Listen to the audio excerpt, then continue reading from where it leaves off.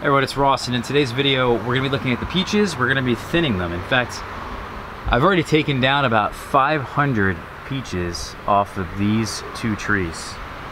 You can see that there's actually tons of peaches down here on the ground. You guys can make these out. These really small peaches. They're all over the place, and I kind of just took them off and let them fall. What I've been surprised this year is that I haven't seen any plum cucurleo damage on these trees, on the fruits. It's been really shocking. I did see it on a couple of other peaches in the front of the yard, but those are younger trees. Those are probably more susceptible varieties to the plum cucurleo. So I don't know. It's pretty weird. I was expecting those to come in here, kind of damage a lot of fruits. Even some of those fruits start to fall off, but that hasn't happened. So I went ahead and thinned them out anyway. And you can see I've thinned them out to about 3 inches apart. Although on these lower branches here, these more interesting, intricate system of branches at a lower point, these are all mostly either growing downwards or horizontally. And because of that, they had set a lot more fruit. They had a lot more flowers on these lower portions of the tree. Whereas in the higher portions of the tree, we had pretty good fruit set and flowers, but because these limbs are growing vertically, they don't set or flower nearly as much. So you can see a lot of the fruit I really wanted to be down here anyway, because it's more accessible to me.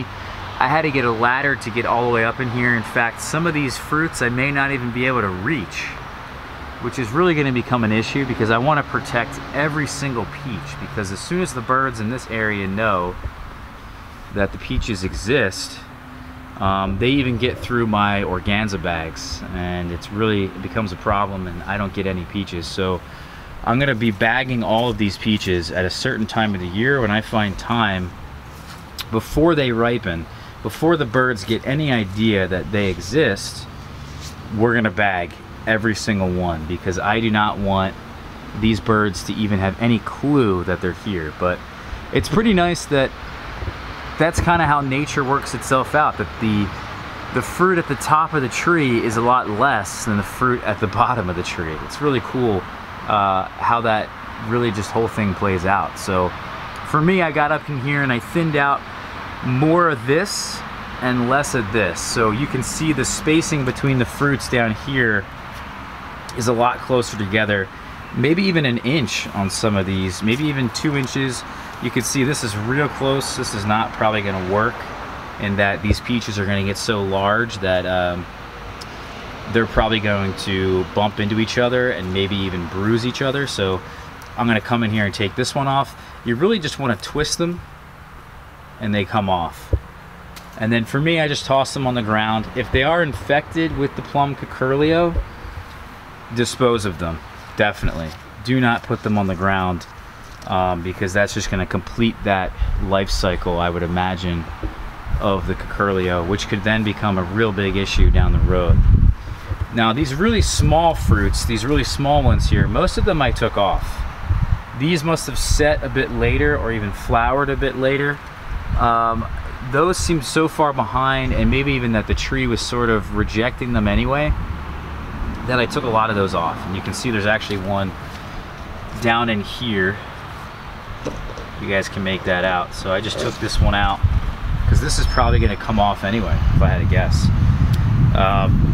But yeah, for the most part, they're spaced about 3 inches apart is really a good spacing. 5 inches apart is also a great spacing if you want to be more conservative.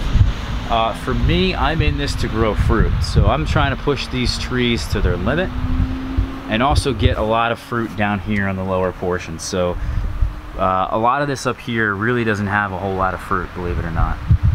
So really focusing on the numbers down here. And I would say each tree has roughly 250 fruits currently on the tree. So that's a total of 500 from these two trees. This is their 4th year. This is the 4th spring that these trees have gone through. They're on standard rootstocks. We have Red Haven here on the left and then Alberta on the right. and yeah, they just performed spectacularly. I've had no issues with them.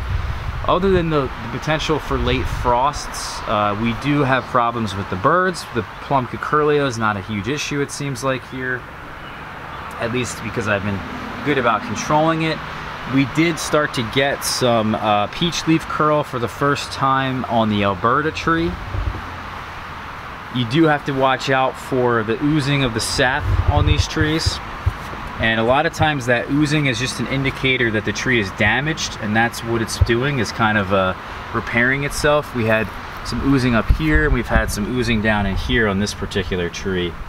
And the tree has repaired itself nicely. As long as the trees are not continuously oozing, you should be all right. And that's sort of a natural thing that the tree does. But you really don't want these trees to get infected with some sort of disease. That would be really not good. And also those points of entry that the tree is then repairing itself is a nice entry point for borers. So really pay attention to those portions, and you maybe want to seal them up yourself. That's up to you. But yeah, for the most part, these trees have been really problem free, and I'll get a lot of these peaches in sometime in late July, early August, even towards September if the birds leave these trees alone. So that's the goal this year, is to really get these fruits. We thin them out, but then also to protect them. Our job is not done just yet. We have to protect every single fruit on here, because the catbirds in this area that have certainly been colonized, I got about 3 or 4 different types of birds that live in these trees and live in the area, and they're quite territorial, and if you're not careful, the catbirds certainly are going to recognize that there is indeed peaches here. They run off from the tree with an entire peach in their claws with the organza bag. Sometimes they even break through it, and yeah, it just becomes a bit of an issue. So we're gonna see how this works out for us, this strategy this year.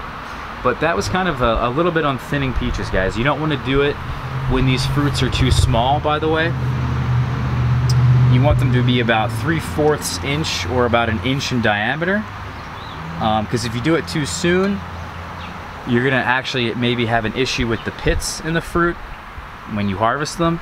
And then also, if you do it too late, you're not gonna really get too much of a benefit from an increased size in the fruit. So definitely do it at the right time. Look it up. Depending on what the stone fruit is, you may not even have to thin them. Depending on the fruit, you may not even have to thin them. And then there's different spacings for different things. Like plums have a closer spacing. This is probably a better spacing here for plums. Whereas what I should do with this is come in here and actually thin this out, so that now this is about 3 inches apart right here. And that's the appropriate spacing for the peaches. Same thing with the nectarines, 3 to 5 inches. Look up the particular spacing that is appropriate if you're kind of wondering, you know, what should I do for my apricots or my plums, or, you know, the cherries as an example. Even though you don't have to thin out the cherries, but it's good to look this stuff up and do your research. All right, guys, take care. We'll catch you all for tomorrow's video. All right, thanks for watching.